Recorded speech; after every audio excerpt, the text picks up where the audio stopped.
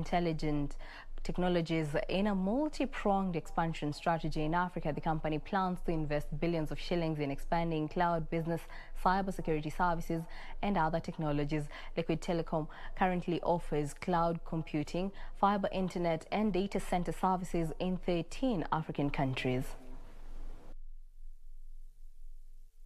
Adil El Youssefi, CEO for Liquid Intelligent Technologies East Africa, says the change of name to Liquid Intelligent Technologies shows the firm's intentions to expand its cloud business, cybersecurity services and other technologies added to its existing telecoms and connectivity capability.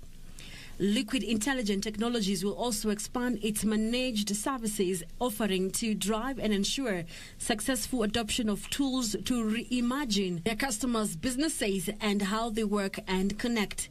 Early this year, Liquid Telecoms raised 63 billion shillings from the bond sale to help it in the rollout of more products on the African continent.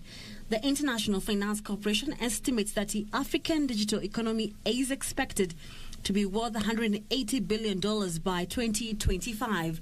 Adil says the rebrand will further create recognition with local businesses that they provide digital solutions in addition to the usual connectivity services, enabling them to accelerate their digital transformation. The company, which operates a 73,000-kilometer fiber network, says it wants to expand its cloud business, cybersecurity services and other technologies to its existing telecoms and connectivity capability.